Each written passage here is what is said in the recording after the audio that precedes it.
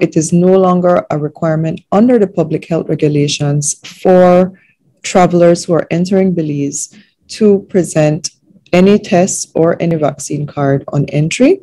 As well, there is no longer a requirement for them to purchase the mandatory travel insurance. So those are the two main adjustments for traveling and for entry. Generally, in the world, many of the entry requirements are being relaxed. COVID isn't gone, it's still with us.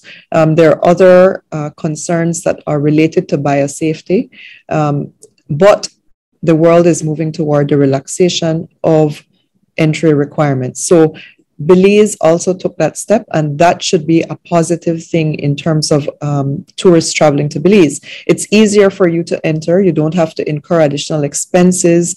And so that should help us in terms of the amount of arrivals that we see going forward.